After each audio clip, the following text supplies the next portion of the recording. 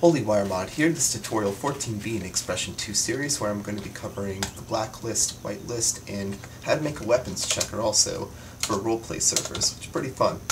So let's start by defining a list, call of array, and that's going to be an output, so we can use debugger for this one, and we're going to have I for a while loop. So let's start by actually making the weapon checker, or actually just an entity sniffer, I guess you can call it. So we're going to say that we're going to look in a sphere, remember from last time, and that's going to be at the expression 2's position.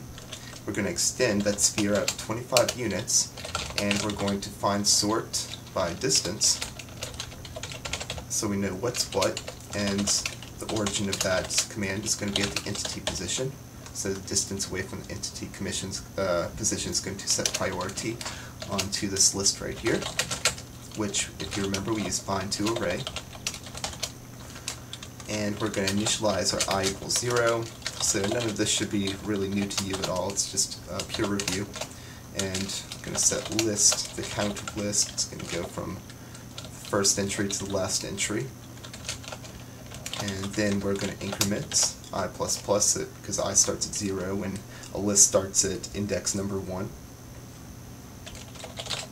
Then we're going to print list at that index, and that type on the list is going to be a type entity. Alright, and just to make it less confusing, we're going to make a separation line in the chat. Alright, and also one more thing. I want this to happen every 1 second. If you remember, we can use findClearBlackModelList, and that will do some fun stuff. So anyway, there we go, we have a weapons checker. It's looking for anything within the 25 units of that expression 2 chip.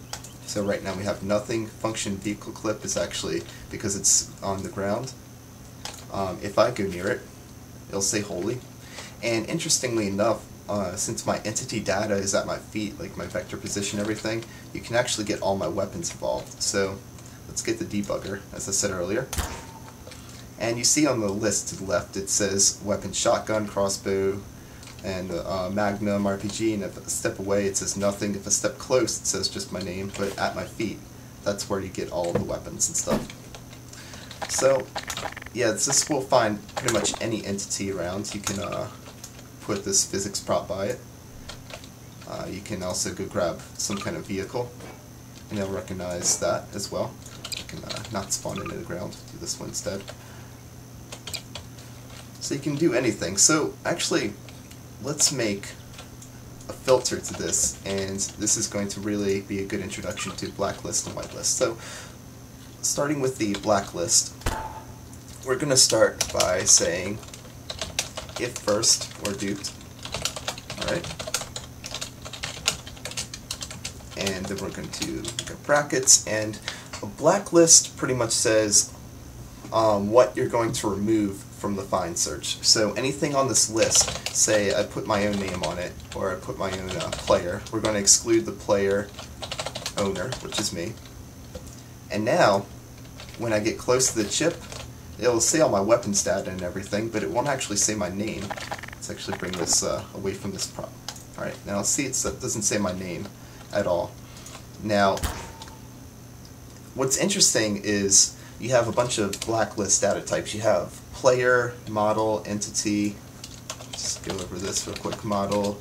You have entity, and class as well.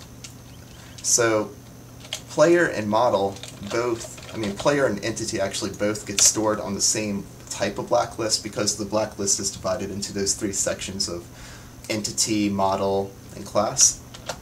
And let's say we want to actually cancel that out and say allow entity, which, remember, I could put player here as well and it'll be the same thing. Now, when I do that, it removes me from the blacklist because I'm now allowed again in the search, thus exclude and allow, and you should associate with that with blacklist only.